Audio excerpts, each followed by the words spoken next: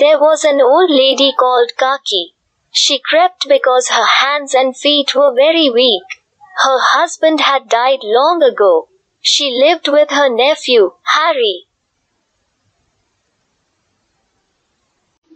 She had transferred all her property to him. Rupa was Harry's wife. Harry had 2 sons and a daughter, Ladli. The boys never behaved properly with Kaki.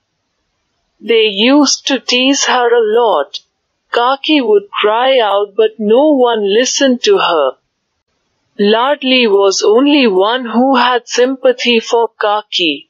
It was an evening. Sanai was being played at Harry's doorstep. It was his elder son's engagement. Celebrations were going on. Purees were being fried in kadhai. The sweet smell of ghee and spices was in the air. Kaki was sitting in her room and it was dark inside. She could smell the crispy and sizzling purees. Images of purees floated before her eyes. She began to move slowly and crept close to the kadhai.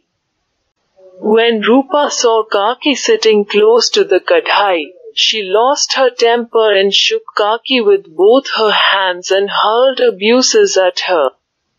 Old Kaki didn't speak a single word. She returned to her room. She felt insulted. The dinner was ready. All the guests had started eating. Kaki in her room thought not to go until she was called. The pleasant smell of food was tempting but no one came to call her for dinner. Thinking she is not a guest that she should wait for the call, she decided to go outside. She crept into the courtyard but bad luck. One of the guests saw her and shouted, "Who is this old woman? Where has she come from? Be careful, she may touch someone." Pandit Harry became furious. He caught Kaki with his hands and dragged her into the room. Seeing this, Ladli felt really bad. She thought, what if Kaki had eaten before guests? Would she had eaten all the pearls? It was 11 in the night. Everyone was sleeping. Ladli had not eaten her purees yet.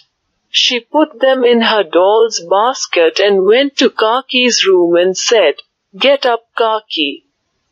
I have brought purees for you." Kaki asked, "Has your mother sent these?"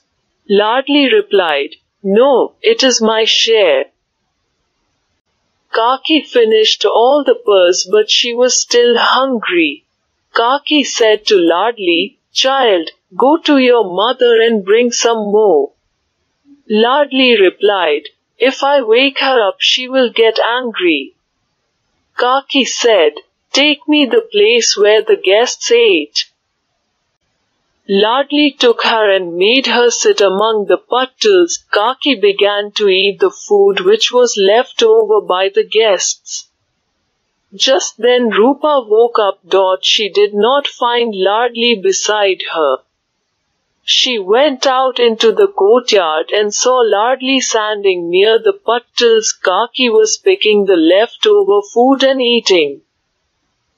Rupa was stunned. She felt sorry for Kaki who remained hungry even on a day of feast, where so many people had food to their content. Kaki behaved like this just for some pieces of purees. She was in a state of shock. Her eyes were filled with tears.